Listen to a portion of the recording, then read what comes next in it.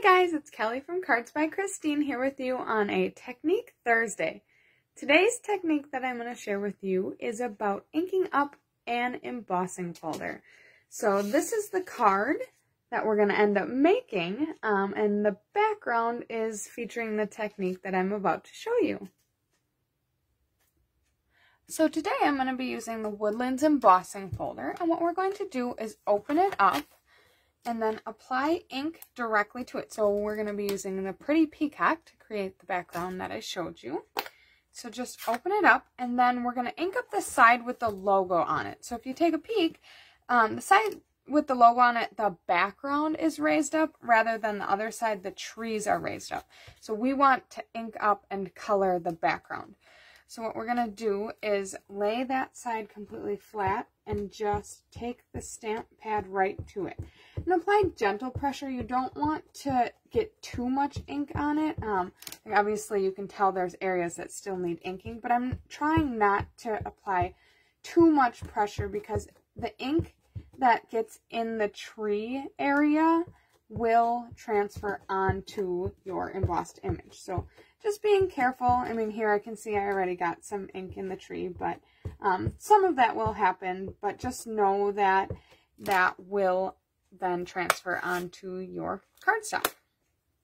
Okay, so then what we're going to do is bring over our boss, and we're going to lay our cardstock in our inked up embossing folder and close it. Then this is a standard embossing folder, so what we're going to use is the base, which is number 1, and then sandwich our embossing folder between the number 3 plates. So then we're going to roll it through, as my son would say, rolling and rolling and rolling and rolling. Okay. Then, when you're done, not only do you have this beautiful embossed image, but you also have the ink applied directly to the background. So it creates just an extra dimension for your card. Oops, sorry here. So what I want to do now is just walk you through how I made the card with this background. Okay, so here's the card. And what we have is a standard gray granite card base. So that would be 8.5 by 5, excuse me. We have 8.5 by 5.5, scored at 4 1/4. Then we have the piece that we just embossed, which is 3 3/4 by 5 inches. And like I said, we embossed that with the Woodlands embossing folder, and we used Pretty Peacock ink for the background. The next layer we have is kind of this band with the sentiment. So that is, again, gray granite. This is 5 inches by 1 1/4. And then we have Whisper White, which is 5 inches by 1 inch. Then we have the sentiment, which is from the Snowflake Splendor Suite, also stamped in Pretty Peacock. Then I did use just Stampin' Sponges to sponge the edge, just to give it a little more whimsical detail. Over here we have a stamped image and die-cut snowflakes from the Snowflake Splendor Suite, and a little rhinestone, and then this is the beautiful Snowflake Splendor ribbon.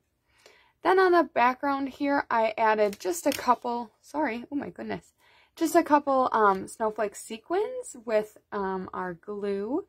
And last but certainly not least, I used Stella to glitter up the birch trees. So I hope you enjoyed watching this Technique Thursday video on inking up embossing folders. And I hope you make a card with this technique. If you do, please share it with me. Post it in this thread and let me know what you thought. Also, just a side note, I always forget to say this. So when you take this out, your embossing folder is kind of dirty. But all you got to do is take it to the sink and rinse it under the sink.